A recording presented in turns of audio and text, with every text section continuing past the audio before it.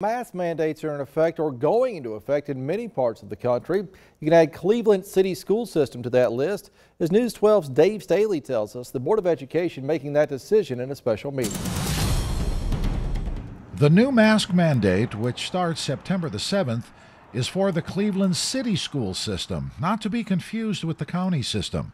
The bottom line, as far as the decision by the board, was pretty cut and dried, trying to decrease the number of students and teachers who have to quarantine.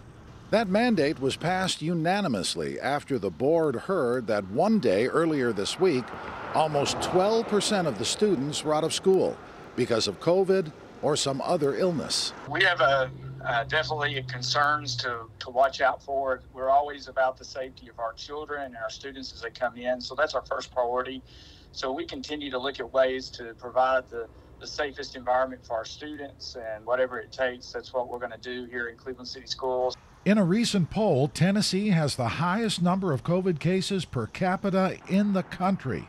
Elliott says the whole situation will be closely monitored. Our mask mandate with the opt-out option is available and will stay in effect for a month at a time. And then each time our school board meets during their monthly school board meeting, we will reevaluate that and address that at each school board meeting.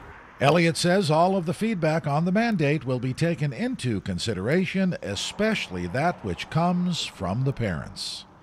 Dave Staley, News 12 Now.